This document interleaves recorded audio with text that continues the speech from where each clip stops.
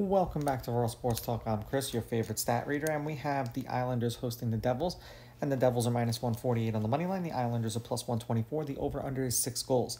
The Devils laying a goal and a half on the puck line are plus 170, meaning if you bet them that way, they have to win by 2 goals or more. And the Islanders getting a goal and a half on the puck line are minus 205, meaning if you bet them that way and they win this game outright, you'd win. They lose by 1 goal, you win. Now, these are the overnight odds. They're going to change the closer we get to puck drop tomorrow. It's supposed to be Markstrom in net for the Devils and Sorokin in net for the Islanders, but neither goaltender has been confirmed yet.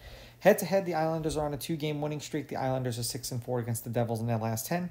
The road team's won the last 3. The road team is 7-3. The favorite is 5-5 on the money line, while the underdog getting a goal and a half on the puck line is 9-1.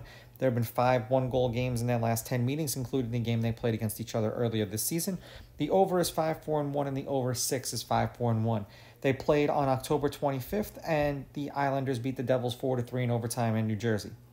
The Devils are 4-1 in their last 5. 6 goals, 3 goals, 3 goals, 8 goals. 6 goals and a win, shutout and a loss, 3 goals and a win, 5 goals and a win. The Islanders are 3-1 in their last 4. 7 goals, 7 goals, 7 goals, 6 goals. 4 goals in a win, 2 goals in a loss, 4 goals in a shootout win, and then 4 goals in a win.